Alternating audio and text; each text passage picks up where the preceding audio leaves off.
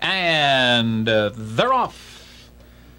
Pudgy is away quickly along with Broadway Express and Westgate Count, heading for the first turn. Pudgy sprinting up from the outside to take the lead. Westgate Count is now second and Broadway Express came away third.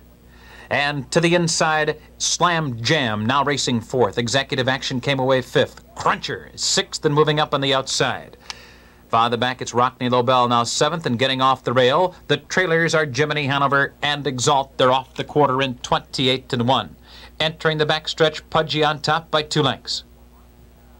Westgate Count is second. There goes Cruncher now, gaining ground from third, and that move is followed by Rockney Lobel right there, fourth and moving up. And Broadway Express is now back to fifth, moving off the rail. They're followed by Exalt as they continue up the backstretch. A speed duel. Rockney Lobel now driving right on by.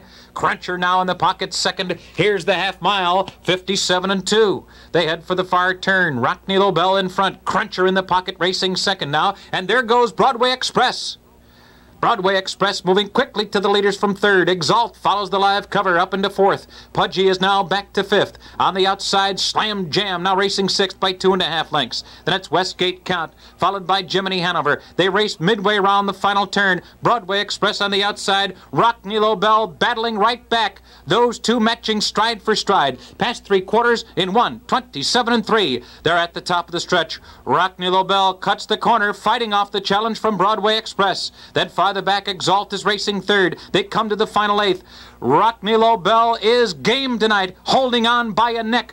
Broadway Express, a game rival too. Those two do battle with a 16th to go as Slam Jam joins the leaders. Broadway Express a short lead. Slam Jam on the outside. Here's the wire. Broadway Express has won it. Slam Jam second and Rockney Lobel third.